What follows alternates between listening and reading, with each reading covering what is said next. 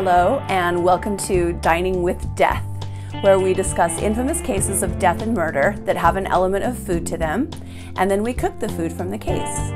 I'm Stacy Lee. Let's begin. On Monday, December 16th, 1985, Paul Castellano, the boss of the Gambino crime family, was driven to the curb of Sparks Steakhouse in Midtown Manhattan on East 46th Street near 3rd Avenue. As he stepped out of the car and onto the sidewalk, he was gunned down in a hail of bullets as he exited the passenger side of his black Lincoln Town car. Paul Castellano, also known as Big Paulie, succeeded Carlo Gambino as the head of the Gambino crime family. He was a giant man, standing at about 6'3" tall and weighing in at around 270 pounds. And I don't think it was all muscle. I think it's safe to say he liked to eat. Don't we all? He was born in Brooklyn in 1915 to Italian immigrants Giuseppe Castellano and Concetta Castau. I hope I'm saying that right. He dropped out of school in the 8th grade to learn butchering and follow in the footsteps of his father. He quickly became involved in petty crime and gambling, kind of a street kid. In 1926, his sister Catherine married the future Mafia boss Carlo Gambino, and in 1937, Castellano married his childhood sweetheart Nina Mano. In the early 1940s, Castellano became a member of the Mangano family and became a capo under boss Albert Anastasia. Castellano became more of a businessman, even though he had kind of started out as a street kid and kind of a hood. And he started Dial Poultry, which is a poultry division business that once supplied over 300 butchers in New York City, so it was a significant supplier of meat in that area. He was also involved in the concrete business, which is something I always associate with the Mafia in New York. Maybe I've watched too many movies. Castellano was known as a businessman, but he was also known as being extremely brutal. In 1975, he allegedly had Vito Borelli, the boyfriend of his own daughter, murdered because he heard Borelli had compared him to Frank Perdue. Frank Perdue was the owner and commercial spokesperson of Perdue Farms, which was also a chicken supplier. Perdue was a little bit of a goofy looking guy. I guess that's not so nice, but I mean, you can see for yourself. And Castellano was apparently so insulted by this comparison that he had the guy who made it killed. You know, like we would all like to at some point in time, but we don't. Things took a turn in Paul Castellano's life when on October 17, 1976, Carlo Gambino, head of the family, died at home of natural causes. And even though Gambino was not expected to appoint Castellano to succeed him, that is ultimately who he chose. The underboss, Agnello Neil Della Croce, I really hope I'm saying all of these names right. Underboss Agnello Neil Della Croce was next in line, but he was in prison at the time for tax evasion, and he was unable to do anything to contest the appointment of Castellano as the next mob boss. As boss, Castellano created an alliance with the Cherry Hill Gambinos, who were a group of Sicilian heroin importers and distributors in New Jersey, and he also liked to use them as gunmen when there was a hit to be taken out. In 1981, at the height of his power, Castellano built a lavish 17-room mansion on a ridge line in Tot Hill, Staten Island. It was designed to resemble the White House, and you can see here, it was a hell of a house. John Gotti, then a lower-ranking mobster underneath Castellano, became dissatisfied with Castellano's leadership and felt that the new boss had become too isolated and too greedy. Gotti also wanted to expand the drug dealing portion of their business, and Castellano had forbidden this. So Gotti remained close with underboss Della Croce, even though he hadn't been appointed. And then when Della Croce died of cancer, it began a chain of events that would eventually lead to the event we're discussing today, Paul Castellano's murder. Several factors contributed to the conspiracy to kill Castellano. His failure to attend Della Croce's wake was an insult to the Della Croce family and his followers. And secondly, Castellano named his bodyguard and driver Thomas Bellotti as his new underboss. Bellotti was a bullish loan shark type of a guy with little diplomatic skill, something that was viewed as very necessary to be an underboss. Castellano also hinted that he wanted to break up John Gotti's crew as they were getting too powerful. And this information got back to John Gotti, and his hitman Sammy the Bull Gravano then suggested killing Castellano and Bellotti while they were eating breakfast at a diner. Gotti was tipped off that Castellano would be having a meeting with several other Gambino mobsters at Sparks' Steakhouse on December 16th. Gotti and other conspirators decided to kill him then. Years later, Mafia hitman Richard Kuklinski, also known as the Iceman, claimed to have carried out the murder of Paul Castellano, but witnesses testified to 4 gunmen being present. It is not known if Kuklinski was among these gunmen, but if you know anything about the Iceman, he did plenty. He doesn't need to claim this one too. He's good. After the feds got a round of indictments for various crimes against the mob, Sammy the Bull Gravano, John Gotti's kind of right-hand man, eventually turned state witness, testifying against his boss on many criminal acts. On the murder of Castellano, he testified that not only was he himself present at the murder, but so was his boss, John Gotti. He testified to a federal jury in Brooklyn and gave his eyewitness account, in which he says, "We were sitting at this scene. We were looking down at Sparks' Steakhouse. A car drew up alongside us and stopped for a red light. Sammy the Bull recalled that it was Mr. Castellano in a Lincoln being driven by Bellotti. Gravano said, I just turned and I told John, they're right next to us, and he used a walkie-talkie to notify the gunman up ahead that they were stopped at the light and would be coming through. When the light turns, the car with Mr. Castellano drove across 3rd Avenue and parked in front of Sparks' Steakhouse." Gravano then continued to relay that waiting for the 2 men were 4 gunmen wearing white trench coats and black Russian hats. Okay. The gunman ran over to them and started shooting, and Gravano said Castellano was shot first, and his driver Bellotti was getting out of the car when somebody came up behind him and shot him. Although the mob is known for killing people that get in their way, it's almost unheard of to kill a boss. John Gotti had effectively done the unthinkable when he ordered this hit to be taken out on Castellano. Although Paul Castellano never made it to the table for his last meal, he was known to eat at Sparks' Steakhouse regularly, and he was a big fan of their steaks. I actually called there. It was during COVID, so it was tough to kind of nail anybody down. There was a lot going on. My little dog and pony show here wasn't a priority, but I think I've kind of got an idea of one of the things he liked to order. The menu boasts steakhouse classics of smoked salmon and capers and shrimp cocktail appetizers, along with oysters and baked clams.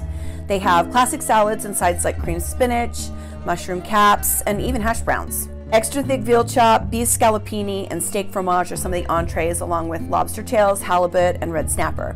They have an impressive wine list and cheesecake and other classic desserts. So stay with me, because next we're going to cook what very well could have been Paul Castellano's last meal as we go dining with death. All right, we are ready to cook. We are going to start out with a filet, Sparks Steakhouse style. So it's going to have some red peppers on it that have been marinated in oil. We're going to do some mushroom caps that have a little bit of garlic and butter, a little bit of seasoning. We're going to do some nice bright asparagus. Now, I know some of you out there are cremating your asparagus because that's how you were taught that it was supposed to be, but no, asparagus should be nice and crispy and bright and not super heavily seasoned, because it's kind of the thing that cuts through the richness of a meal like this. And then I'm going to show you how to get a perfect steakhouse baked potato. All baked potatoes are not created equally. Do not give me a baked potato that's been in the microwave.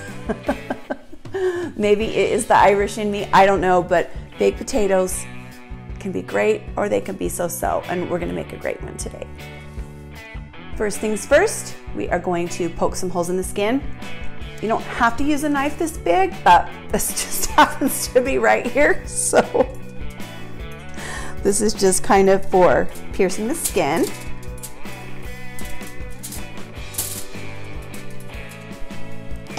Then we are going to take some melted butter and we're going to brush both sides of the potato.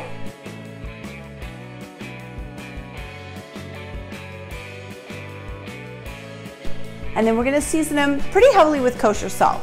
And when I say season things, I mean season things. You know, you see these people that go like this with the, I don't know who that pinch is for, because nobody's tasting that. So season. These are going to go in the oven for about 25 minutes, and then we're going to brush them with butter again so we get that extra crispy, nice skin that everybody likes. Okay, we are going to blaze through this next part because it's a lot of information. We have to make a demi-glace for our steak, but before we can do that, we need to make one of the mother sauces, Espagnole. So the Espagnole becomes the demi-glace. You're going to finely dice a 1/4 cup of carrots, a 1/4 cup of celery, and then into a small dice, a 1/2 cup of onion. Then you're going to tie up in a piece of cloth or a sachet 2 bay leaves, a half a teaspoon of thyme, 8 peppercorns, and some fresh parsley. Put some butter in a pan. You're going to add your mirepoix. You're going to let that soften and caramelize. Then add 2 tablespoons of flour to make a roux. And you're going to add 2 cups of beef stock and a couple tablespoons of tomato paste. Give that a whisk. Add your tied up herbs and let that reduce by half. Then you're going to strain that after you remove the sachet. That stuff that comes out of there, stir it all around, and that is delicious. That's the cook's meal in the restaurants usually, over a piece of toast. Don't throw that away. Then to make your demi-glace, you take half a teaspoon of thyme, 8 peppercorns, some bay leaf, fresh parsley, make another sachet. Your 2 cups of espagnole, 2 cups of beef stock, give that a whisk, throw your herbs in there, and again let it reduce by half. Remove your herbs, strain it, and that is your beautiful demi-glace. You can also pour this into silicone molds and freeze it so you have it whenever you need it. Just throw it in a pan with a piece of meat. I've got a nice bowl of big white mushroom caps here. All I've done is wash them really good and then remove the stems. A lot of times I would slice these up to put them on a steak, but at Spark Steakhouse, they serve them whole mushroom caps, and we're trying to be as close to their version of the dish as we can, and they serve them whole. So we are just going to get ready to saute these in a little bit of garlic and a little bit of butter, maybe some salt and pepper. I've got a nice little bunch of asparagus here. I live in kind of a smaller town. Sometimes my options are kind of limited. But when you are looking for asparagus, you want a thin spear that has a closed tip, because if the tips are open, that means they're old and dried out. What are you saying about me? Anyway, you want them thin and tight. Sorry. Get your asparagus spears that are young and thin and tight and juicy. I promise. Okay, anyway. Always cut the ends off your asparagus, because when they come from the grocery store, they're kind of dry on the bottom. So just give them a little bit of a chop. These ones are already a little bit short, so I'm not going to do much to them.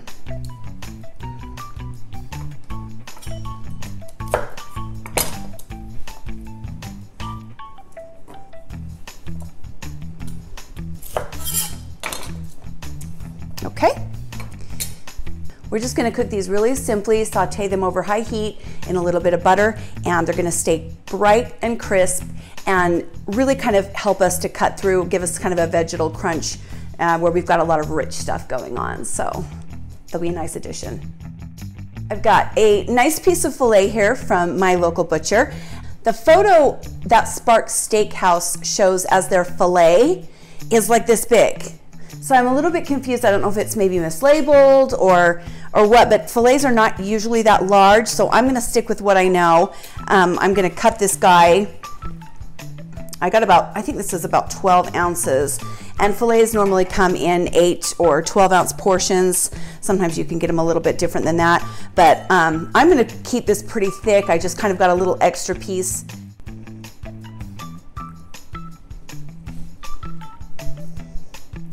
And get rid of that string that kind of holds it all together there. I think I'm going to keep this kind of fat, but not this fat, about here, I believe.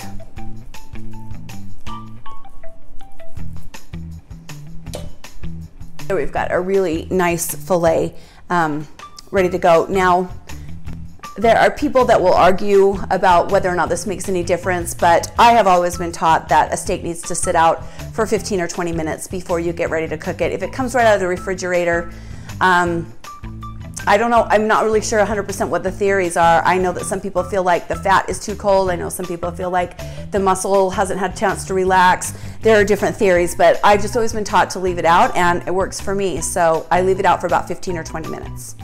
Okay, after our steak has been out of the refrigerator for 15 or 20 minutes, we're gonna season it. And again, when I say season, I mean season.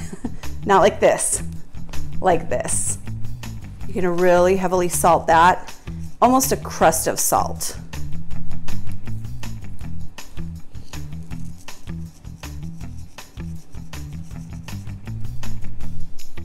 And and I do it on all sides.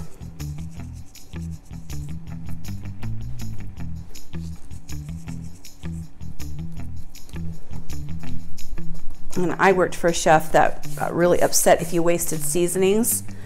So you always roll your meat around and pick up the extra salt. No need to be wasteful, right? Put some black pepper on that. I don't know where my big pepper grinder is, but this one works. Give it a little pat. Give it a little pat. Everybody likes a little pat. Okay, into a medium hot pan for the asparagus, we're going to put some butter.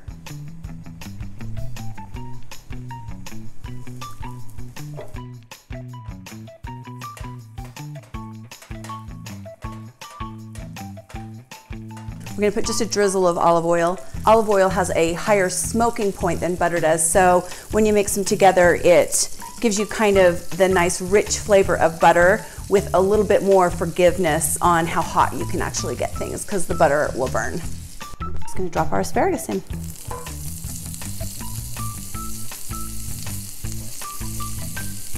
Now, I will freely admit I do not like my asparagus cooked as much as most people do. So if this isn't long enough for you, that's okay. You make it the way you like it, but for me, it's just a couple of minutes. After you let them sit for maybe a minute or so on one side, just kind of toss them in the butter.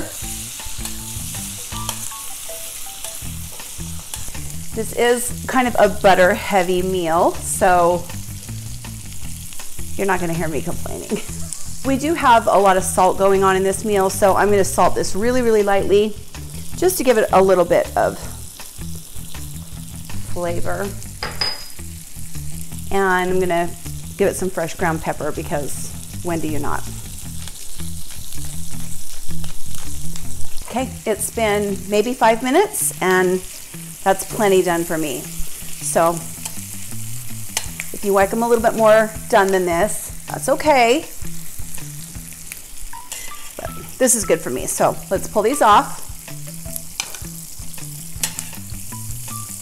Okay, while our pan is still nice and hot, all of these little brown bits left from the asparagus, or if it's meat or whatever it is that you've cooked, there's a ton of flavor there. It's called fond, and you always want to deglaze with either wine or beer or stock, some kind of liquid, so you can pick up all of that flavor off the bottom of the pan. So I'm going to use a little white wine. I'm going to put a little bit of garlic in there. And we're going to let our mushrooms start to cook.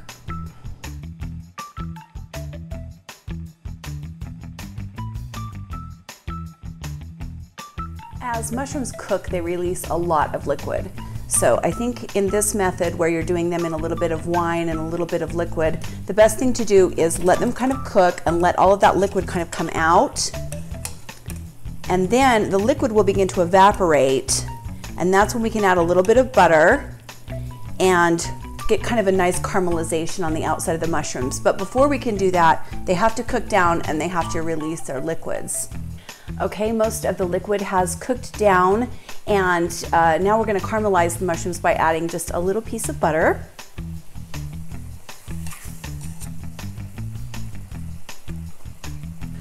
This is kind of an old school way of doing mushrooms, the old like 70s and 80s steakhouses. But in the photos, it looks like this is still the way Sparks does their mushrooms, and there's a reason for that. They're delicious. The garlic has become very soft and sweet and fragrant, and the wine has reduced down. And as you can see, the butter, the fat, has started to caramelize the tops of the mushrooms and give them a nice color. I think I'm going to go ahead and take these off because the garlic is starting to get a little brown, and you don't ever want it to get past this stage because burnt garlic has a very unpleasant, acrid flavor. So never get it more than just nice and toasty golden brown. Okay, it's time for the steak. You will never hear me say there's only one right way to do something right. If it works and it's the best version of what it can be, then it's a right way. Now don't get me wrong, there are wrong ways to do things in the kitchen, but that doesn't always mean there's only one right way. You'll hear people argue to the death about how to do a steak the right way. Well, in my opinion, this is the right way to do a steak. You get a cast iron pan smoking hot. I have turned off the fire alarms in my house. because this is gonna get smoky. Our steak has been sitting out for about 30 minutes. Cold butter into the pan.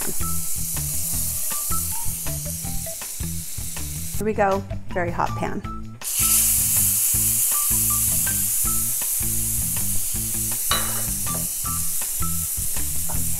Do not touch it and let that nice crust form. Let's give it a flip.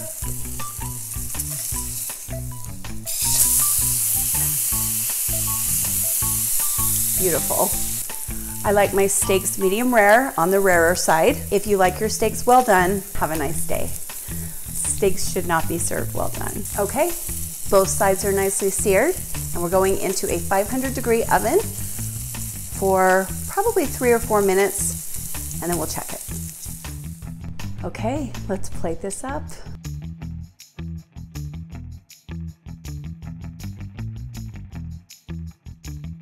Perfect baked potato. Ooh, it's hot. Listen.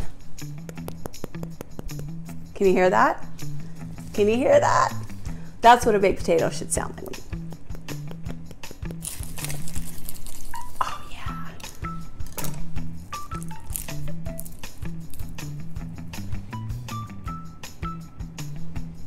I've got some fresh chives out of my mom's garden.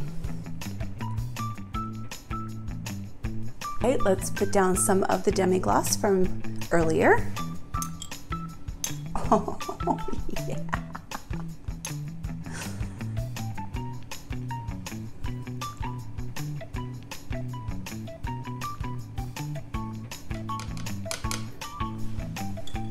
Our beautiful steak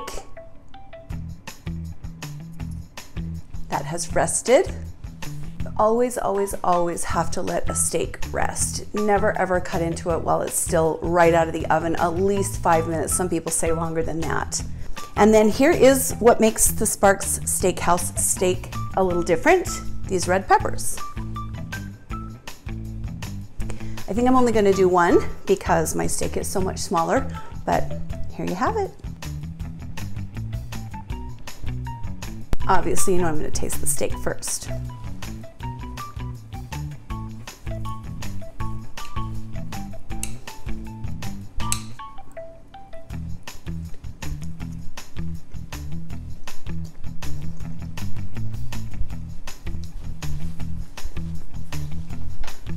Wow, that is really, really good. There's just nothing like a steak cooked in a cast iron pan. You got that nice crust on the outside. It's salty, it's rich, it's a little bit fatty, and then if you have a good piece of steak, it kind of has that really nice marbled, meaty texture that is dry in a good way, crumbly in a good way. It's delicious. I want to take a bite of it with this little red pepper thing they got going here.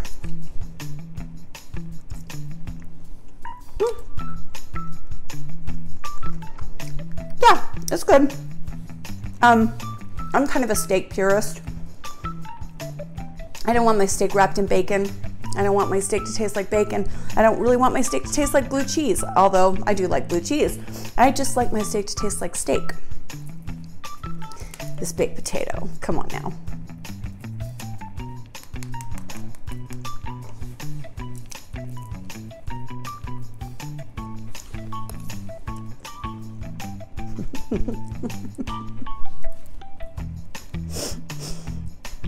Sometimes the simplest things are the best, right? It's fluffy, it's soft. And when they're baked in the oven and done really well, they're a little bit waxy in a really good way. You know what I mean? It's absolutely delicious.